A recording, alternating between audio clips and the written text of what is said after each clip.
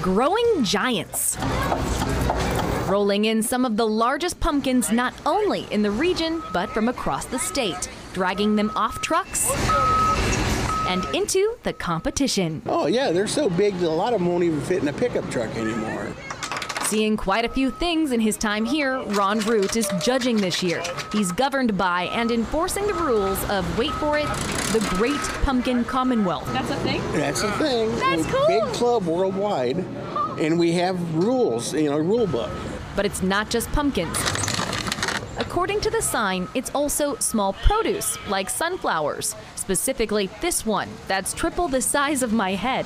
And other things, like Jonathan Kroll's enormous watermelon.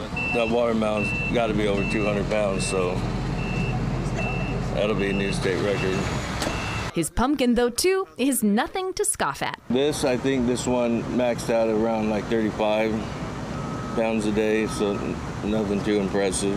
That's a kindergartner a day. Yeah. That's a lot. That's my daughter each day.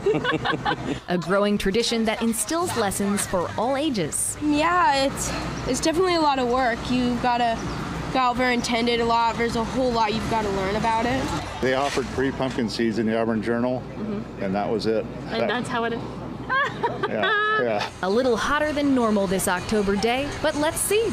The competition might just match the sizzle. In Elk Grove, Aaron Heft, KCRA 3 News. And the festival runs again tomorrow from 10 a.m. to 5 p.m. in Elk Grove Park. Admission is free. Parking, though, is $10 and they only take cash.